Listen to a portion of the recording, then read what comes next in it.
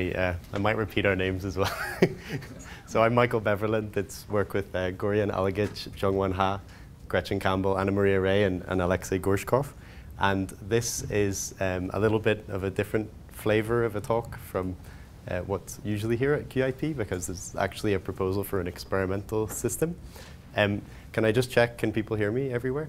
Yeah, great.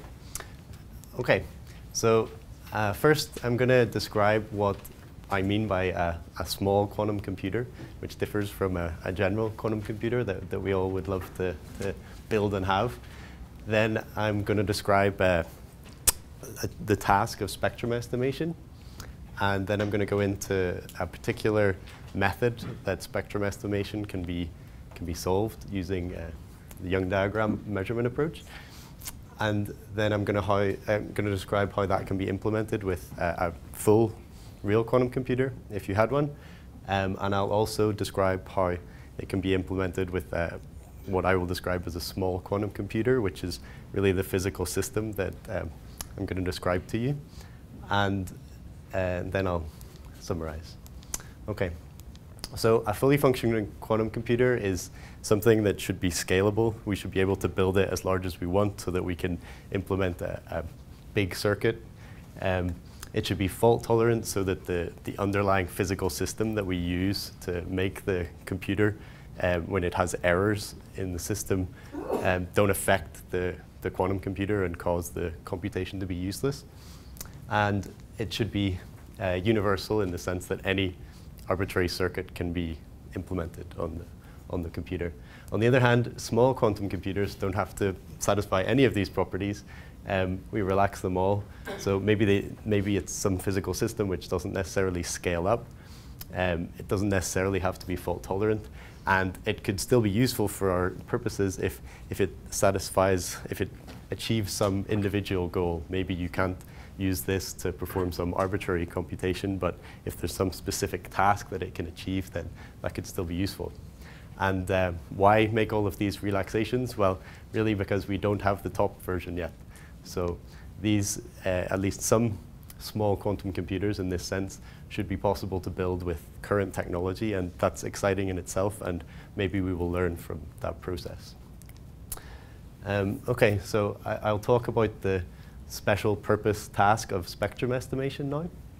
So the scenario of spectrum estimation is you have you're handed some unknown density matrix rho. You are given many copies of this density matrix rho, and for whatever reason you would like to know the eigenspectrum, so these values of p here when you diagonalize the density matrix. And that is the problem, learn the spectrum. And in order to do this, you should receive many copies, say n copies of the state, and you should be allowed to perform some measurements on the system.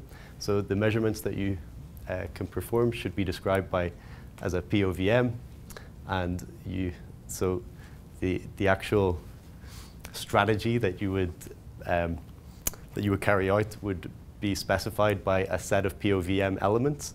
And these elements can be very general. So here I'm saying that they can act on the full space of all n qudit systems where the states live.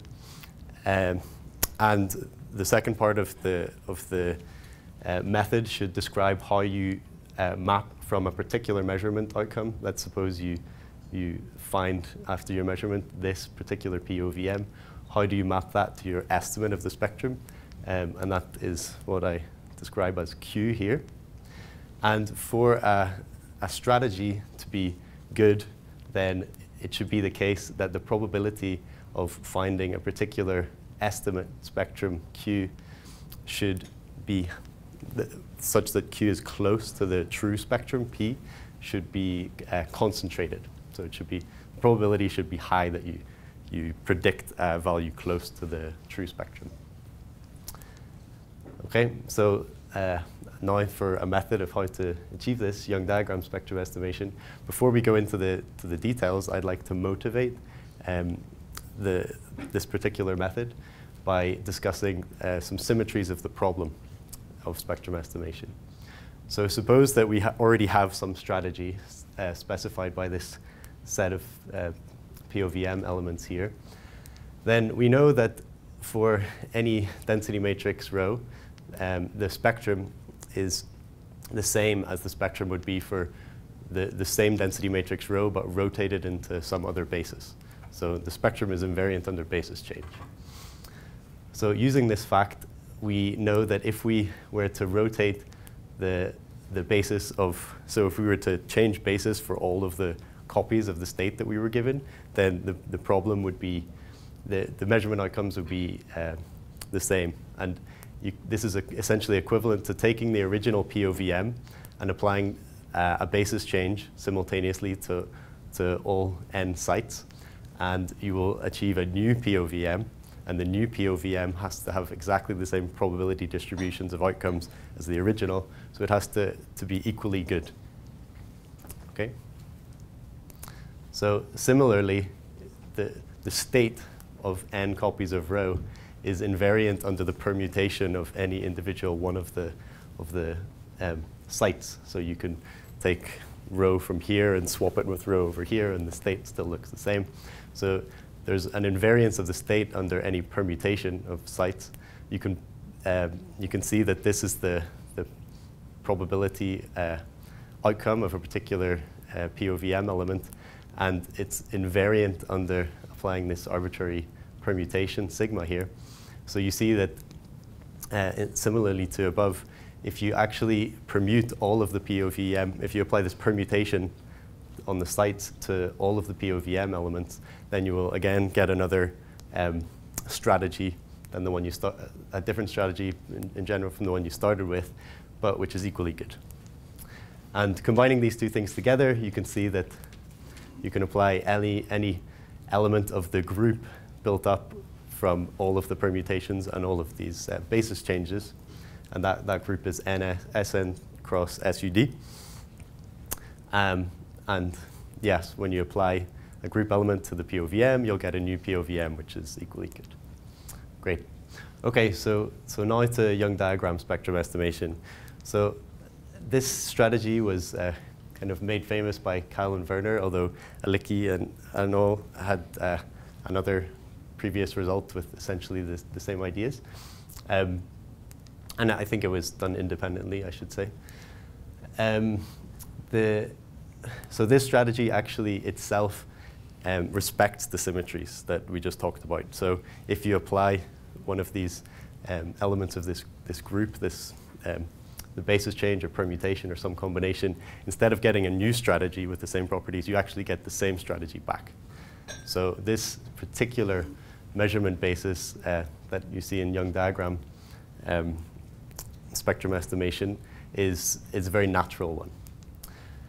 And so you can kind of quickly argue that these projectors have to be projectors onto representations of the group, since the group preserves the space that they project onto.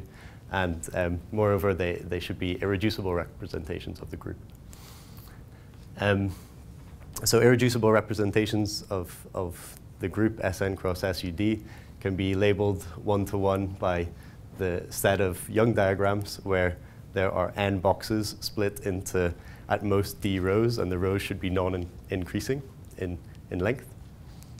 And it turns out that this set of operators that we should measure, so this POVM, is optimal for the task of spectrum estimation. But I still haven't explained how we go. So I've told you the first part of the algorithm, which is what basis to measure in, but I haven't told you from the measurement outcomes how to infer the spectrum. But the set of measurements that you should perform is optimal. OK, so to understand a little bit more about the latter part, the space of n qudits actually contains precisely one irrep of Sn cross SUD. So for example, if you have 5 q-trits, then this is all the ways of writing a valid Young diagram using 5 boxes and at most 3 rows. And the feature of the feature of the problem that is useful for spectrum estimation is essentially that when you apply this measurement to the state of n copies of rho, then the actual probability distribution is concentrated around the particular Young diagram, Young diagrams which, when normalized, give the probability distribution back. Okay, that's a bit of a mouthful, but I'll hope to give you an example to show what I mean. So if, for example, the state that we don't know, but if it happened to be written in this way, so the eigenvalues that we care about are 0.7, 0.2, and 0.1. If we were to implement this measurement in this case with 30 copies of the state, then an outcome would be a Young diagram, which would look something like this. There are 30 boxes here. And the point is that when you normalize this, the lengths of the rows are going to be roughly equal to the spectrum that we're actually looking for. That's what I was saying above, essentially. Of course, there'll be some distribution, and so you can kind of hopefully see what I mean by this picture. There'll be a distribution of the row lengths, which will kind of be center close to the actual spectrum. And then if you do the same thing but with more copies, then the distribution will narrow. And of course, you can keep going and get a more and more focused estimate. Okay, so essentially what this is telling us is that we should make, so the Young diagram spectrum estimation algorithm should be to measure in the irrep basis, and then to use whatever Young diagram we get, normalize it, and use that as our estimate of the spectrum. Okay? So this is actually the same measurements that were analyzed in the great merge talk by John Wright and Jeongwan Haah. And that they talked about full tomography as well, but this should be kind of, they would probably call it weak Schur sampling, is the first part of the algorithms that they were analyzing. But it kind of begs a question. I mean, I said I was going to talk about some experimental thing, something in the real world. So these are, in fact, highly entangled measurements that this Young diagram measurement requires, and they're also very non-local. Are these really physical? So moving on to that, in some sense they are, because first of all, if you had a quantum computer, you could use that to do it, and we believe, hopefully, we can build quantum computers. I'll describe how that works in a second. But I'll also show that you don't even need a quantum computer to do this if you have a system with special properties. Okay, so if you were to use a quantum computer, you would start with, so this should be like a qudit quantum computer where your inputs are the n copies of the state row, and the actual circuit that would be implemented on your quantum computer would be the Schur transform, actually its inverse. And the point is it maps the basis that we want to measure in this irrep basis, which stands for irreducible representations, by the way, to the product basis, the computational basis. And once we've mapped to the computational basis, then we just need to measure locally. So this should be possible by the assumptions of our quantum computer.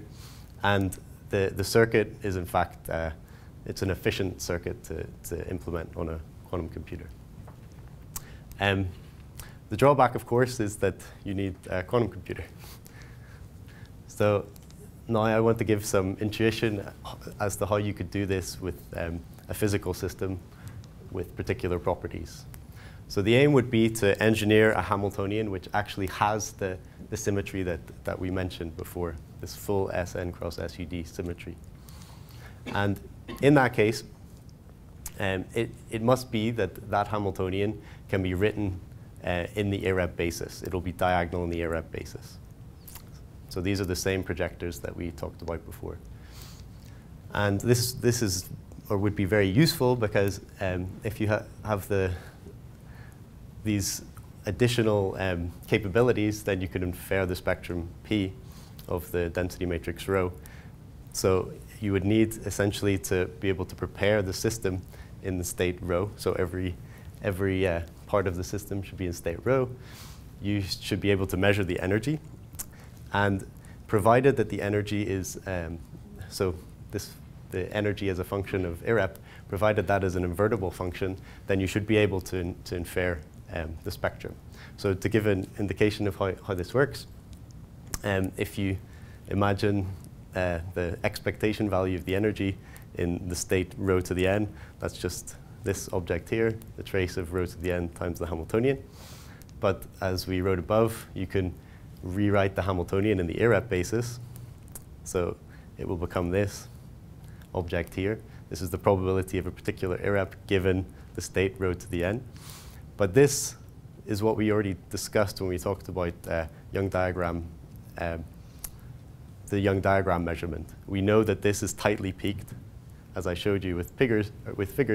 This is tightly peaked around the particular value or values of lambda, such that when you normalize them, they look like the spectrum.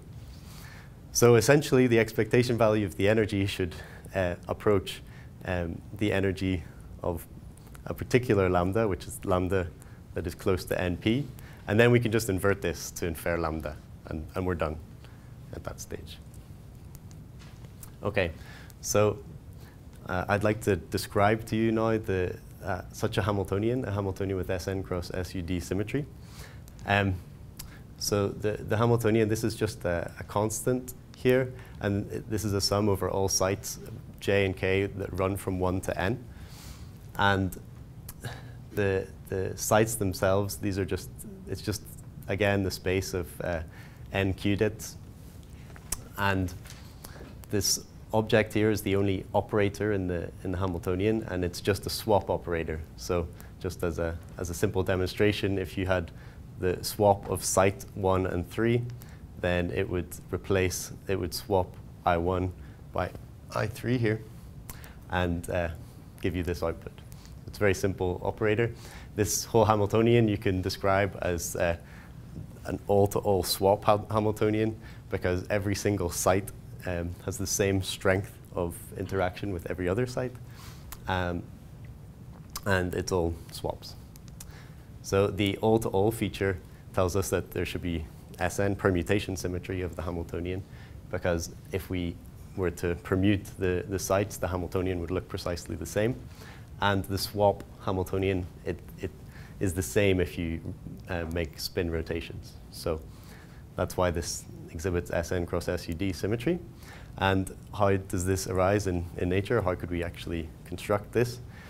If you consider a one-dimensional square trap, like the kind that you might have seen in first-year quantum mechanics class, and you place the atoms in the trap, you'll need n atoms if you want to have n-site Hamiltonian. Then this Hamiltonian actually will arise under certain conditions as the interaction Hamiltonian between the atoms. And the sites of the Hamiltonian will actually correspond to the spatial modes of the atoms. So that's the sites, but the levels, so the levels from 1 to d, they correspond to the nuclear spin degrees of freedom of the atoms. Okay. And for an atom, a particular atomic species with nuclear spin I, then this is the number of levels that you will obtain. Great. So as mentioned before, the physical system requirements for this particular, I guess I didn't actually mention this in my title, but the physical system requirements also include the following thing. So we need a particular species of atom. It's very important. I'll explain briefly why in a second. And as I said before, the trap should be this perfect square trap, or at least something approximately square. So in this case, we get the Hamiltonian that we want, this Hamiltonian with Sn cross SUD symmetry. If you break these requirements, just to give an illustration, if you use a different species of atom, so non-alkaline earth atoms, then unfortunately you will end up with, instead of an SUD symmetric term in the Hamiltonian, you actually get something which mixes the spin states, so it won't exhibit the full symmetry we need. Alternatively, if you have a harmonic well rather than a square well, then you result in the SN symmetry being broken. So these are really key requirements to use this species of this kind of atom and this kind of trap. And I should mention that most experiments with trapped atoms are using wells which are harmonic. There have been a very small number of experiments with square wells, but that's kind of the main thing that needs to be done differently in labs to implement this kind of experiment. But it should be possible, and people are working on it. OK, so physical system requirements continued. Something else that I kind of swept under the rug in the previous slide is that there's another degree of freedom of the atoms, and that's the electronic spins. So as you hopefully remember, the sites correspond to the spatial degrees of freedom, the levels correspond to the nuclear spin degrees of freedom, and there's an additional degree of freedom, which is the electronic state. But we assume that the electronic state in this Hamiltonian is always fixed to be the lowest energy one, and generally that's a fair assumption because there's quite a large energy separating the two levels, the lowest energy electronic states and the highest, or the first excited. But if we were to include it in our analysis, then we would have to increase the Hilbert space from that of n qudits to n qudit times qubits, because we have this extra